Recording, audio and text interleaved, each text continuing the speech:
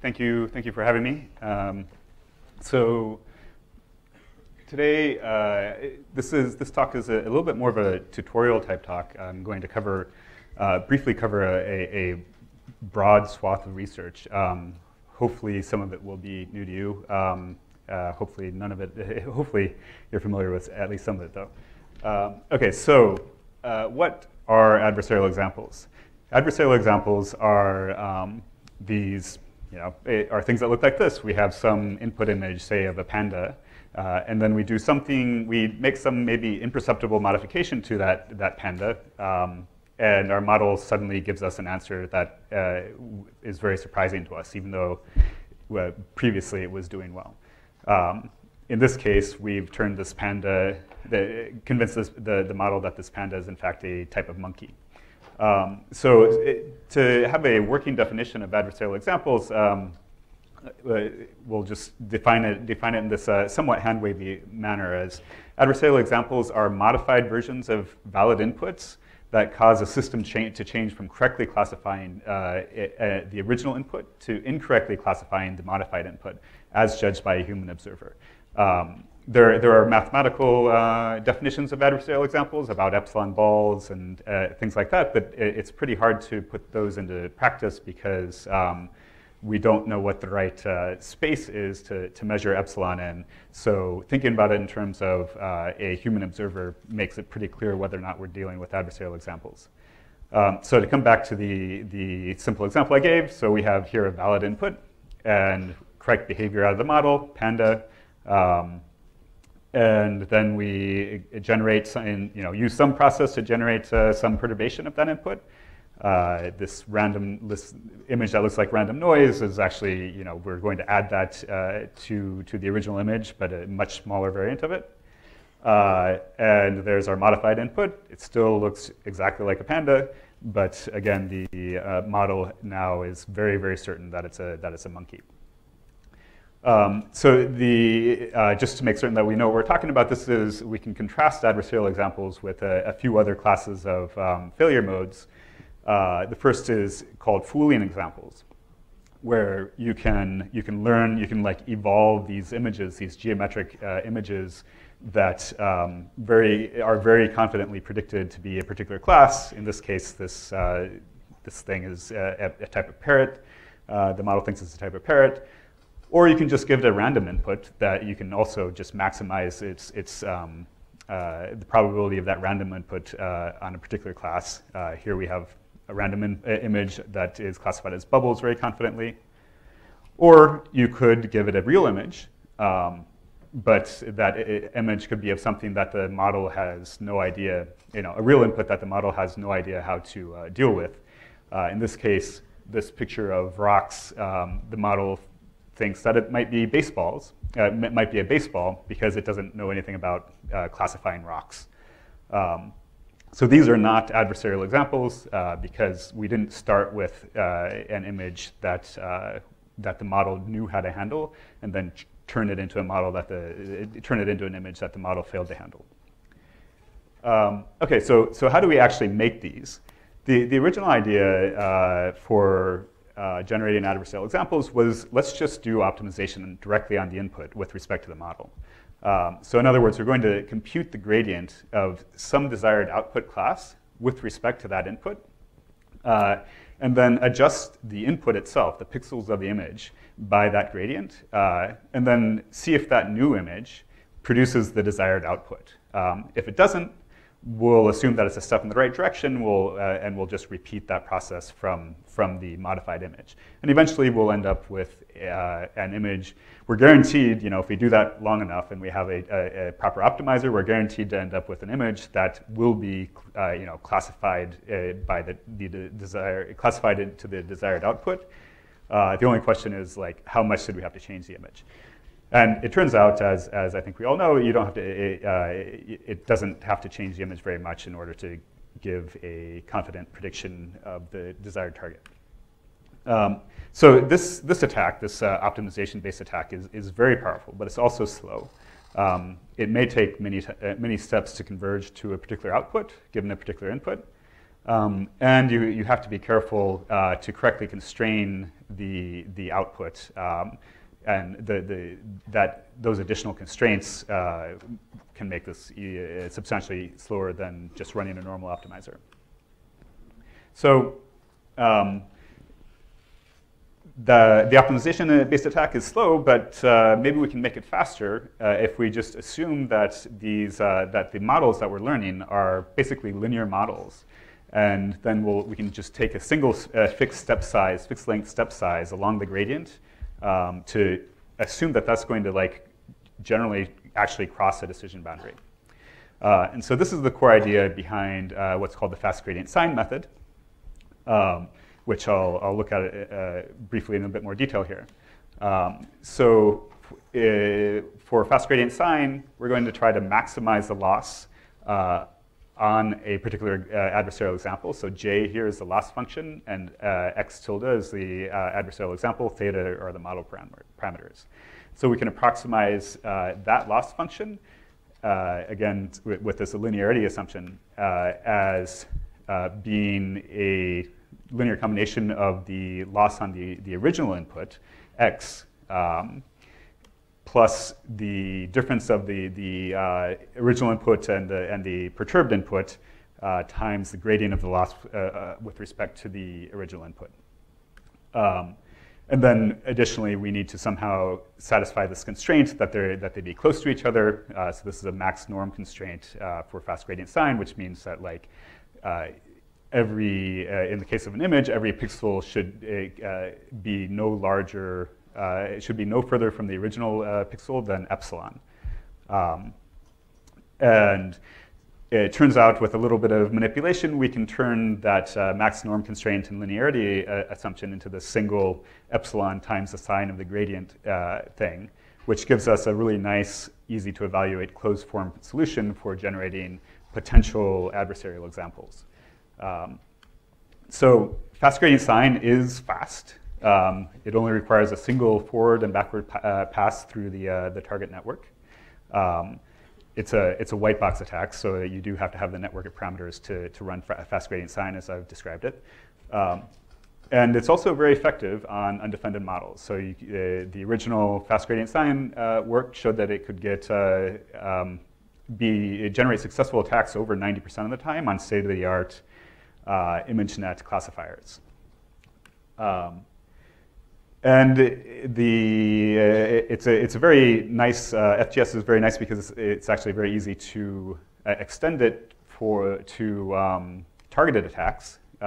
So in normal fast gradient sign, we add the gradient we move along the gradient with respect to the true class of the original input, but we can instead target a particular class and just move in the opposite direction along the gradient towards the target class.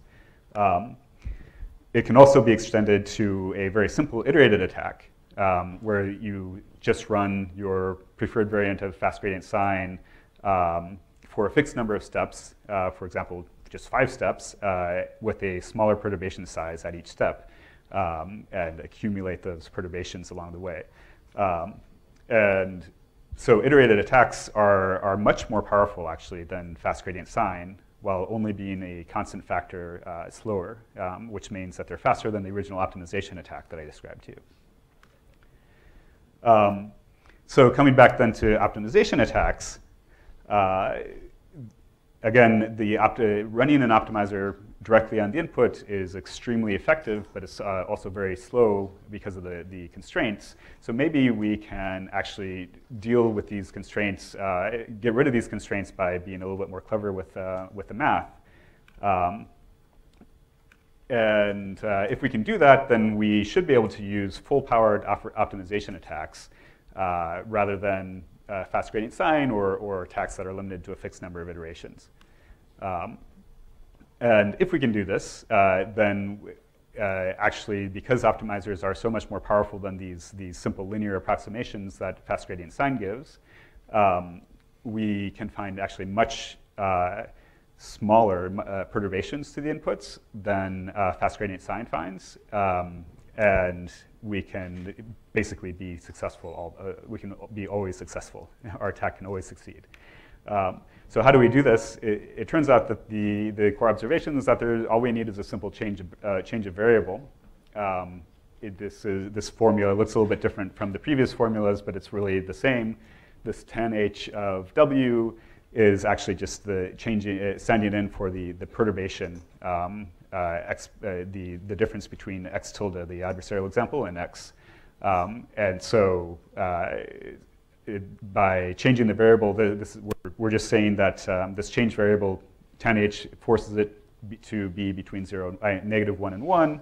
And then we can do whatever manipulation we need to rescale and scale and translate our perturbation to be in the correct range for the particular problem. In other words, between 0 and 255 for images. And doing this, optimizer is still going to be slower than a fixed number of FGS steps, but it can still be sufficiently fast to do basically whatever we want. If we feel like we have enough time to run it, we can on CFAR10 generate adversarial examples for every target class from any input image. And have those examples be indistinguishable to the human eye. Okay, so changing focus to a very different approach here. What if instead of doing these mechanical-based attacks like fast gradient sign or running an optimizer, where we just do some math to figure out where the likely adversarial examples are, what if we tried to learn how to generate these things? So the idea here is to actually train a separate network to transform a given input into an adversarial example for some particular target network. So again, talking about probably a white box attacks here. And so this is work that I did with a collaborator at Google. The basic idea is we're going to have this ATN that we're training, which is this function G. And it's going to attack, the loss for this ATN is going to be divided into two parts. The input space loss, which is just our normal L2 loss, or whatever you want to say that the output of the adversarial transformation network should be similar to the input, just like in fast gradient sign, having the L infinity loss. And then the target network F is F in this notation. And the important part of the loss for the ATNs is that we have this output space loss. So our target network outputs some probability distribution across classes. And we want to have the input generated, the output of the adversarial transformation network when it's passed to that target network to generate almost exactly the same probability distribution, but we're going to re-rank the most probable output, basically swap the most probable output with our target output. So during training, we're going to say that if the most probable output was cat, but we're targeting teapot, we're going to swap the cat and teapot basically columns in our output probability vector, and use that as the training target. So you can do this in a couple of different ways. There's what we call perturbation ATNs, which will just learn to directly generate the perturbation for a given input that will cause it to be misclassified as a particular target class. Or we can do what are called adversarial autoencoding ATNs, which will learn to generate the entire adversarial example, to regenerate the entire adversarial example from a given input, just like an autoencoder, but now the autoencoded output is actually adversarial. So PATNs produce adversarial examples that are very similar to the original input. As you can see in this image, this dog image, there's not, it looks exactly like a dog. It has all the detail. I think you can see there that, you can see the detail of the fur. But it has this kind of ghost thing in the lower left-hand corner that actually looks like maybe it's inspired by part of a soccer ball. And that is, in fact, an ATN example that's targeting the soccer ball class. Similarly, the same image targeting zebra, there's really, as a human, I can't even tell that that's modified, but there's a little bit of modification in the lower left-hand corner there that convinces the target network that this is a zebra. For the autoencoding variants of ATN, though, we produce a much more diverse collection of adversarial examples, and they're much more effective, but the perturbations are more noticeable. They also happen to be easier and faster to train and faster to evaluate than PATN. So they have a lot of advantages, but the cost is that you can, the delta between the two images, the original input and the adversarial example is larger. Here we're, again, targeting the zebra class. I think that we'd all agree that that's still an image of a dog. It just looks a little bit furrier for some reason. And it's a successful example. And here we're targeting the volcano class. And I think that this is probably one of my favorite ones, because in order to convince the target model that this was a volcano, it just added orange dots to the face of the dog. So the key observation here, I think, is that with adversarial transformation networks, we can actually learn semantic weaknesses in the models, right? So like here, we've learned that this is attacking actually Inception ResNet v2, a state-of-the-art model at the time, earlier this year. And Inception ResNet v2 thinks that if you have a bunch of orange dots in the image, that it's a volcano. So like it's focusing in on something, presumably on lava flows and whatever, and that's a very high probability of volcano. And that's clearly not, that doesn't match with the human intuition. So this is, as opposed to kind of the mechanical way of generating these things where we just get these noise images. With adversarial transformation networks, we can end up seeing something, learning something semantic about where our models fail. So looking at some actual results here, these are three of the different architectures we looked at for doing autoencoding adversarial transformation networks. And this table shows the attack success rate and across 4 different target classes. So we were able to successfully attack Inception ResNet v2 with our best model around 90% of the time. Fast gradient sign, which is untargeted, so it's actually a much easier problem. It just has to cross some decision boundary rather than a particular decision boundary. Its success rate on the same set of validation images was only 48%. So this will be a recurrent theme in my talk. Fast gradient sign, it's a very useful attack, but it's a very weak attack at this point. Our models have gotten much more robust to fast gradient sign, but that doesn't mean that they're robust to adversarial examples in general. In the case of the dog image, the attack failed, which is why it's outlined in green, and it's a very noticeable perturbation as well. This was a very strong fast gradient sign attempt that only succeeds about half the time. So. Another nice feature of adversarial transformation networks is that once they're trained, they only require a single forward pass to generate an adversarial example from a given input. So in terms of like actual attack speed, our most effective model could generate adversarial examples in 0.16 seconds, and the other two are around 0.5 seconds. In comparison, fast gradient sign, which requires both a forward and a backward pass through the target model, takes about 0.58 seconds.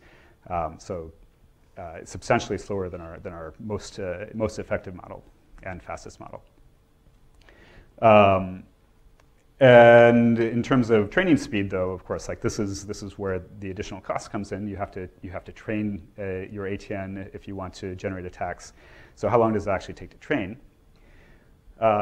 When we were training against ImageNet on a single GPU, we were able to train adversarial transformation networks in about 2 hours. we actually only needed 0.1 epochs of ImageNet to train the ATNs. So they train very fast. In comparison, to train an ImageNet model to completion takes about 100 epochs, so it's 1,000 times longer to train ImageNet itself, which means that in theory you could train many ATNs in the process of training your actual target network if you're doing adversarial training. Okay, so other model types. So I've been talking only about classifiers so far, but it turns out you can also attack generative models. So how can we create adversarial examples that might impact generative models? If we focus on latent space generative models, which generative model is a model that takes an input and learns to generate a new output based on that input, roughly speaking. And so then a latent space generative model is a model that's going to learn an internal representation of the data in order to produce the output, in order to generate its output. But again, a generative model in the case of images, of course, is going to produce more images rather than classifications of images. So what's this look like kind of in graphical format? We have some adversarial input X that we pass into our encoder.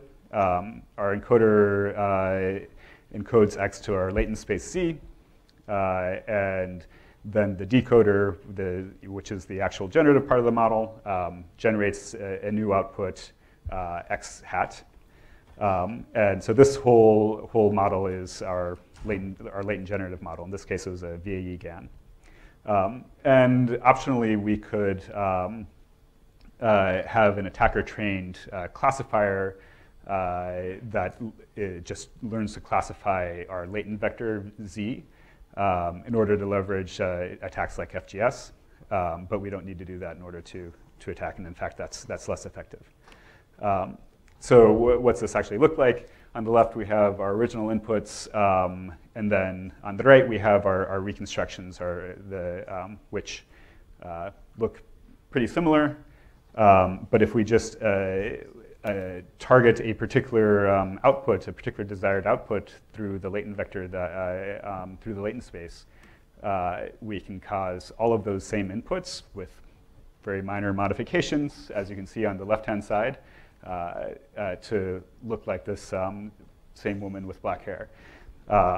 So generative models, a lot of people felt like generative models would be the thing that save us from adversarial examples. This work that we did does not seem to support that hypothesis. Okay, so other types of attacks. Everything that I've talked about so far were white box attacks, or were designed for white box attacks. But you can also do black box attacks. There's a couple of ways to do it, and I'll just talk about one here. So you can train your own model on a relevant data set and then generate adversarial examples against that model using your favorite adversarial example generation techniques, and then send those examples to attack the target model. So this is called a transfer attack. But to be clear, so basically, all you need to do a black box attack in machine learning is have a data set like ImageNet, train your image classifier using that data set, and then attack your own model. And you can send the output of those attacks to whoever you're trying to attack, and it will probably work. In fact, it works quite well, even if you don't know the exact data set the model was trained on or the architecture of the target model. So great. So like that's kind of disconcerting if you want these things to work well. But let's see, what if we look at different machine learning algorithms instead of just paying attention to deep networks? Can we generate adversarial examples against linear networks or logistic regression or decision trees, things like that? And a lot of the kind of press around adversarial examples over the past few years has painted this picture that really this is a problem. Adversarial examples are a unique problem for deep networks.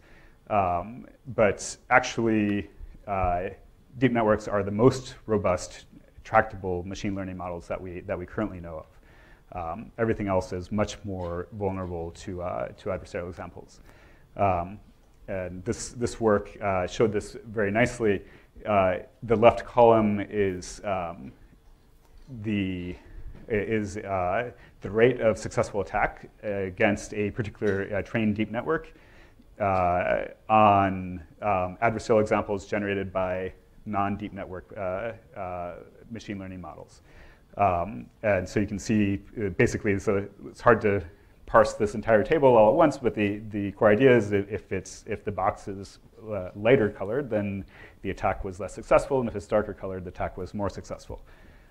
So in comparison, we can see that kind of the right-hand side of the table, everything but the first column is very dark.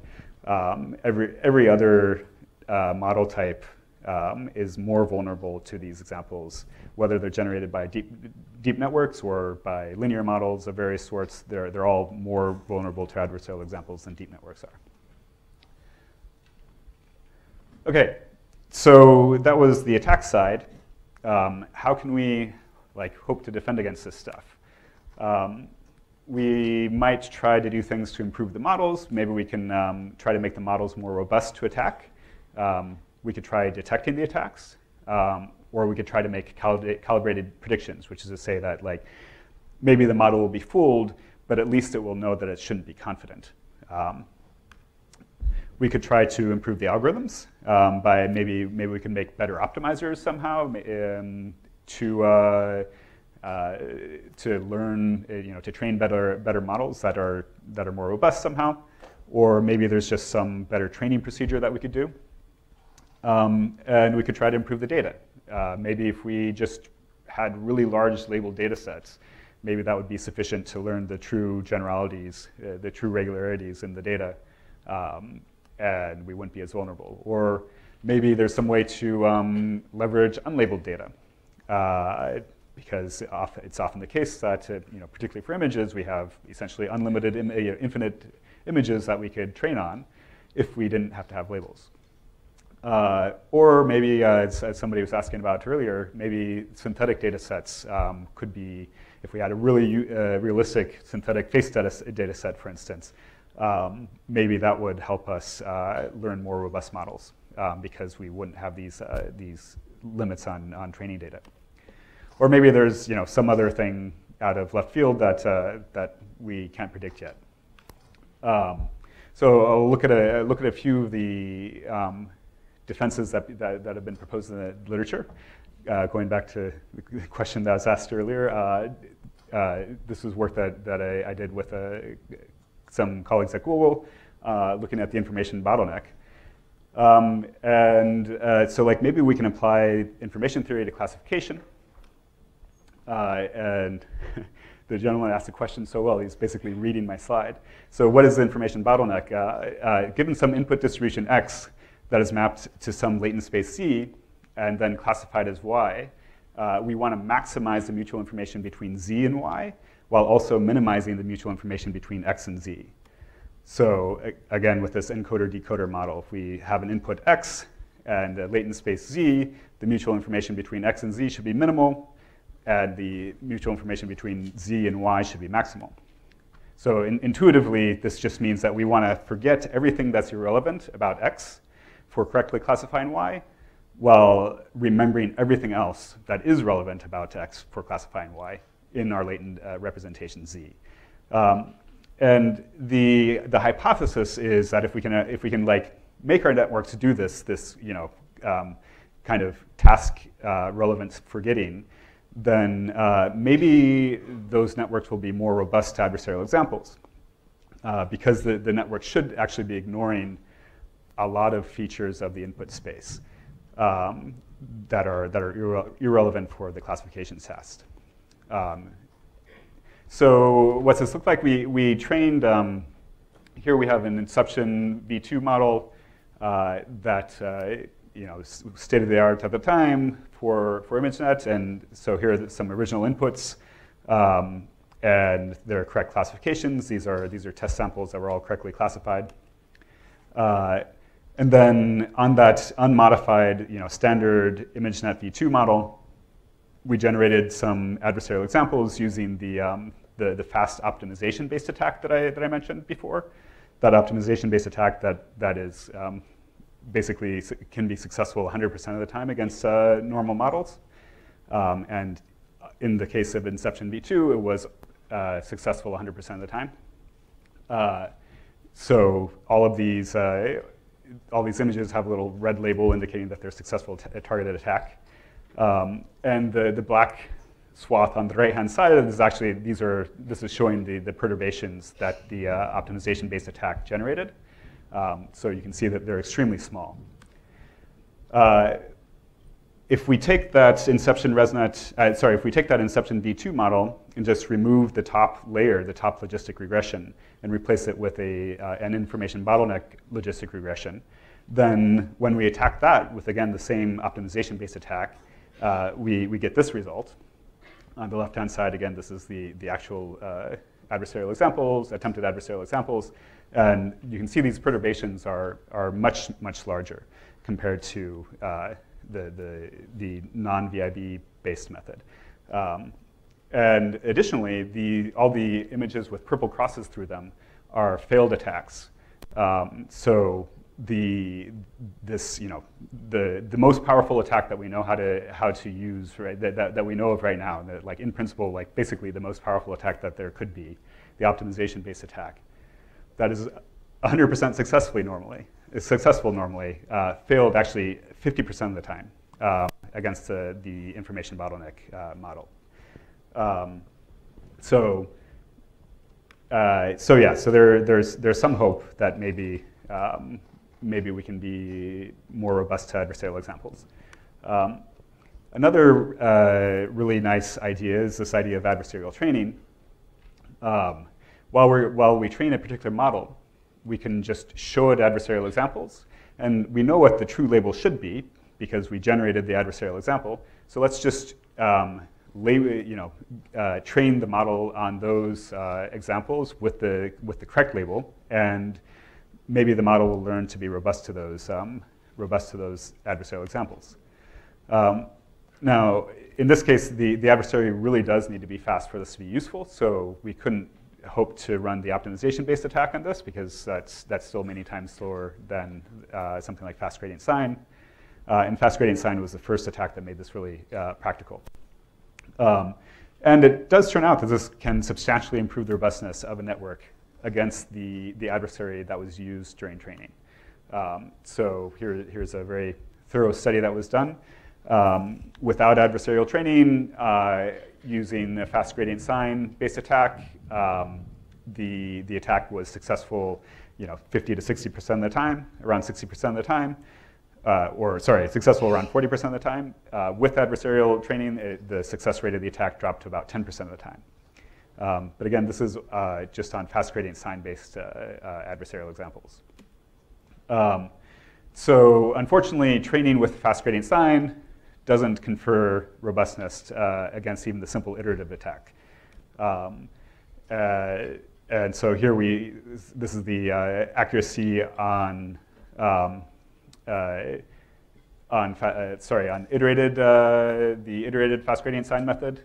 Without adversarial training, we see it's like the accuracy is around 20%, 10 or 20%. And with adversarial training, we only add a couple of percentage points to the accuracy. So it really didn't give us any robustness. Training on fast gradient sign did not give us any real robustness to iterated fast gradient sign. And I think that this is, kind of the general point here is that, like, there really is a spectrum of power in attacks. So if you're looking at defenses that are based, that work well on fast gradient sign, you should probably look at some other attacks as well. So instead of just training with fast gradient sign, doing adversarial training with fast gradient sign, maybe we can do it with iterated attacks. They're not too slow. And this can be viewed interestingly in a manner similar to, like, GAN's generative adversarial examples as a search for a saddle point. where we're trying to estimate the strongest adversary for the network with this rho theta function by looking at the loss for the network on particular adversarial examples. And we want to, this is a mini-max problem, so we're going to try to minimize and maximize this. So yeah, if we look at fast gradient sign and iterated adversarial examples together, the accuracy is very poor on both of them without adversarial training. If we just train on fast gradient sign, the accuracy on fast gradient sign examples gets very high, but iterated attack is completely hopeless. But if we train on the iterated attack only, then we get reasonable robustness to both. It's still actually pretty bad, but it's okay.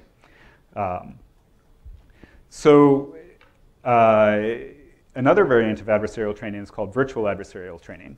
And the idea here is that instead of using labeled data and generating adversarial examples from the labeled data, let's just take unlabeled data and generate adversarial examples, untargeted adversarial examples on that unlabeled data, and constrain the model to produce to generate similar outputs, similar classification probabilities for both the original unmodified unlabeled input and the adversarial unlabeled input. So this is a pretty cool trick because now we have unlimited images that we can put in and just say that even though we generated an adversarial example from it, it should still give us approximately the same classification distribution as the unmodified image. So we get access to a lot more training data. Unfortunately, the work that introduced this did not study its impact on something like ImageNet. I'm not aware of follow-up research that's looked at this yet. It's pretty recent. Well, it's not that recent. So seems like a great idea, but we don't actually know if it works in the real world. They only tried it on toy problems. Much more recently, there's another pretty interesting idea called mix-up networks from the team at Facebook. And the idea here is that we're going to generate new training data by taking pairs of training examples and interpolating between them in input space and in label space. So if we have a picture of a cat and a teapot, we can just do a linear blend, an alpha blend of those two images. So it's a cat superimposed on a teapot, and say that the true label for this image should be, so if it was like a 60-40 blend, then the true label should be 60% cat and 40% teapot. So it's a cute idea, and it fundamentally encourages the network to learn this kind of the smooth confidence function between pairs of classes, and it basically exponentially increases the amount of training data we have. So the smoother confidence function gives a benefit, a noticeable benefit against black box attacks. Unfortunately, it doesn't help that much against non-fast gradient sign white box attacks. This is what the numbers look like, and you can see that the iterated fast gradient sign, the rightmost column, the attack basically always succeeds for white box attacks. But on the black box side, it does much better. So a lot of defenses have been tried. Defensive distillation was a very nice idea a few years ago, but it was broken last year. There have been a lot of attempts to detect adversarial examples. The same researchers at Berkeley showed, for a set of 10 of these things, that they were all vulnerable. They're very easy to defeat. There have been a lot of other published and unpublished approaches that people have tried. You can try adding noise to your input before classifying it. You can try to blur your input before classifying it. Like I mentioned earlier, you could try to do clever things with generative models. None of these things seem to actually work in the variants that have been tried so far. But maybe there's hope. There's, over the summer, some researchers had this idea that like maybe adversarial examples themselves are not robust. They seem to often rely on pretty high frequency noise in the inputs. So maybe like actually if we just move the camera around, those examples are no longer going to be adversarial. And so like we shouldn't care about this problem. Actually, like if the only problem you care about is self-driving cars, then like certainly that's the world you live in. The camera's moving. You know, you're not going to see just a single image of a stop sign, and that's how you have to decide whether or not to stop. You'll get to look at that stop sign from lots of different angles over a number of seconds, and you know, maybe some of those will be correct, even if somebody's like tried to confuse you. Yeah, so this is a reasonable hypothesis to test, and in fact, it's true that like under kind of normal camera transformations, fast gradient sign, adversarial examples are not robust.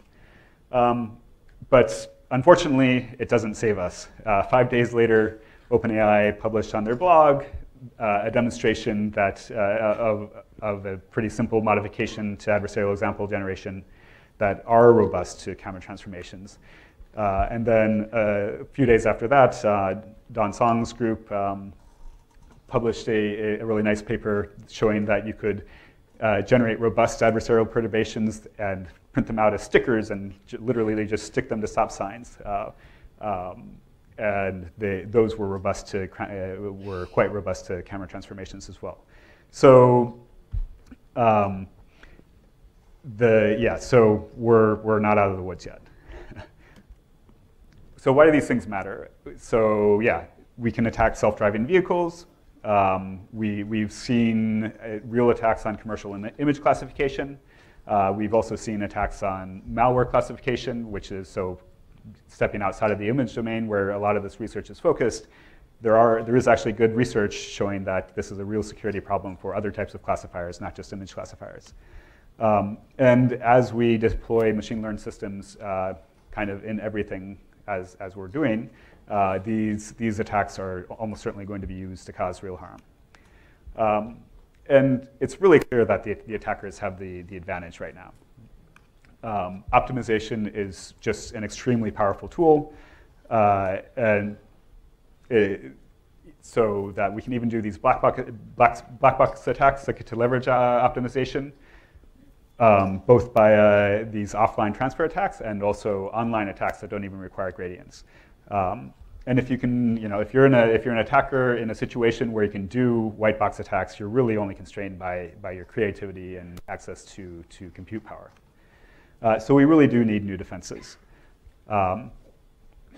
We just talked about a number of defenses. So how did these stack up on? How are we stacking up on like these proposed ways of improving of defending against adversarial examples?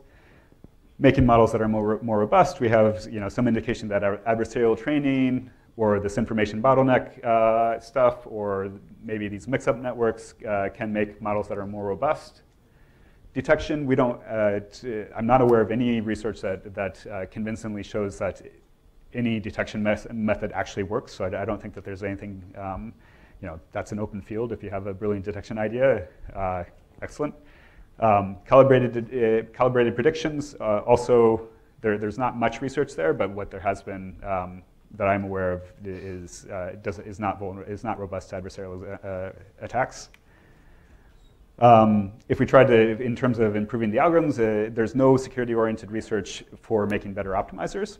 And there's, in terms of better training procedures, we saw adversarial training and mix-up. These are both nice training procedures that give us something. I think that there's probably more opportunity to find things to do there. In terms of collecting larger data sets, nobody's studied whether, that I'm aware of, whether doubling the size or having 10x more labeled data, does that make you noticeably more robust adversarial examples? That's an open question, I think. In terms of leveraging unlabeled data, this virtual adversarial training seems very promising. But it needs to be proven on a real problem. And I'm not aware of any research on using synthetic data sets yet.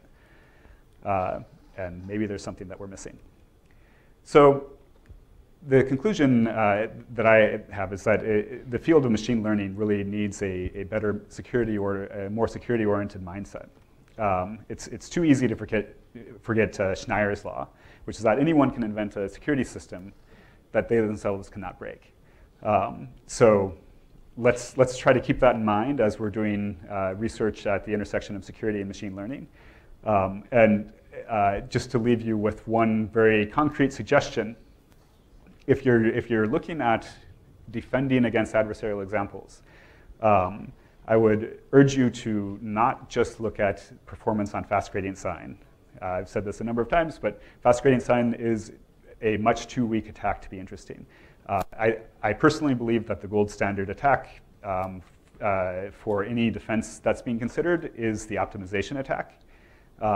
It's simple to implement and it's reasonably fast. So if you think that you have a really great idea about defenses, compare it to that optimization attack if at all possible. But at least compare it to the iterated fast gradient side, the iterated methods, or some of the other interesting attacks like deep fool and universal adversarial perturbations.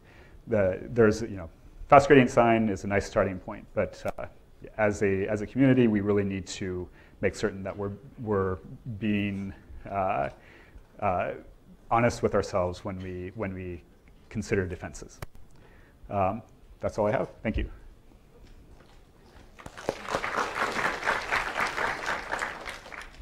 Any questions for Ian?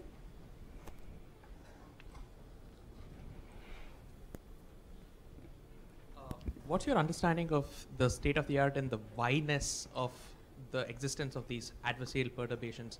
Because the narrative about the whole small additions adding up with the linear effect. So that narrative was actually recently challenged by this work, which showcased the prevalence of single pixel attacks, where you just change one pixel, and that basically kind of systematically, at least in my opinion, dismantles the whole linear narrative, right? So do you have any intuition as to, like, at least the state of the art in the basically explaining or at least exploring the whyness of these perturbations? So it's an interesting perspective. Like I haven't looked in detail at the single pixel attacks. I'm aware of it, but to the extent that I've thought about it, I didn't come to that same conclusion. So maybe that that's something that we could. To me, these spaces are very high dimensional, and it isn't all that surprising to me that we can actually find single pixel attacks that find some decision boundary in the high dimensional space, even though the models are mostly linear. I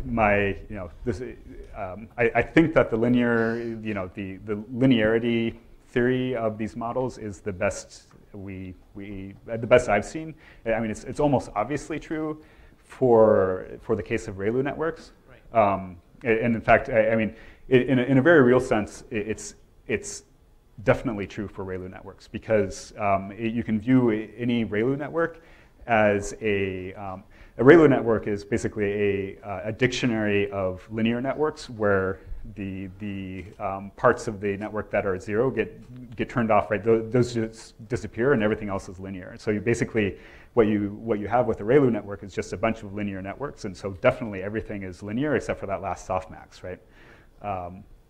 So I think that these things are linear. It's just such a high dimensional space. Like we don't really have we're not good at modeling these things in our own head. We don't have great intuitions for it. At least I don't. But I think it is still linear, even though we can find single pixel attacks. Okay. The related question that I had was, I think you mentioned this very good point about the epsilon ball, right? To me, the constraint itself, one of the issues that I've had is that it does not kind of capture the semantics. Right. So in the sense that, assume that I basically use this style transfer method to generate adversarial attacks. So if you have a cat, and then if you have a pattern, and then there's this very nice work by the Magenta team at Google Research, which basically does nice style transfer between a format and the picture, right? So when you basically take alpha times the picture and then 1 minus alpha times the pattern, and then you go all the way on the line, then you see that you basically have these phase transition points. At some alpha, the network goes away from cat and dramatically predicts something like oil filter or something like that. So, but then if you look at that image, right, that image is very far away in terms of like the epsilon distance. But semantically, if you show it to any person, he or she would guess it is cat. So what do you think is the like the best way of incorporating this semantic distance? Yeah, I mean, so I think that the epsilon ball kind of mathematical approach to trying to define adversarial examples is not in input space, but that's really the space that, of course, we end up looking at things in, right? So we measure things in L1 or L2 or L infinity distance. And we think of that epsilon ball, but that's not really the epsilon ball that they're talking about. People really want it to be about some perceptual, like the epsilon ball on the image manifold type thing, right? And the problem for me with the epsilon ball definition of adversarial examples is that we don't have that metric. We don't have that perceptual metric. And basically, if we did have it, it's not unreasonable to believe that we would at that point have actually solved the adversarial example problem, right? Because if we've moved outside of the epsilon ball, or if we've moved within the epsilon ball in the perceptual space, then it's still a teapot to a human, or it's if we moved outside of it, then it's turned from a teapot into a cat to a human, and so we wouldn't say that it's an adversarial example. Right. So at this point I still prefer the hand wavy thing, because epsilon ball, whatever space you're in, it seems a little bit problematic. It's hard for me to know how to use that, but I do know that when I look at something, it may or may not be adversarial. Hi, Ian, fantastic talk, brings us up to speed on this entire area. My question is, a lot of the definitions that we saw here were basically a human looks at it and says, nah, too much change, right? Right. Have you seen work that's kind of looking at a domain where you don't have to have a human analyze how much adversarial perturbation it is? And what would be sort of a direction to think about in that space? Yeah, I mean, so this relates to the previous question. Again, this epsilon ball idea. There is a lot of research, not in the adversarial example domain, but just in kind of computer vision area around trying to define perceptual losses, like SSIM, the structured similarity metric. Is an example of that. It tries to incorporate the idea that pixels near each other are structurally related to each other, and this hierarchical thing, but it still doesn't exactly line up to what humans do. So it's not perfectly perceptual, and so the hunt goes on for perfectly perceptual things. I personally have a strong bias right now towards information theory. Actually, I think that there might be some kind of very principled ways of defining this problem that, from an information theoretic standpoint, that also seem to correspond with that early research we did with the information bottleneck.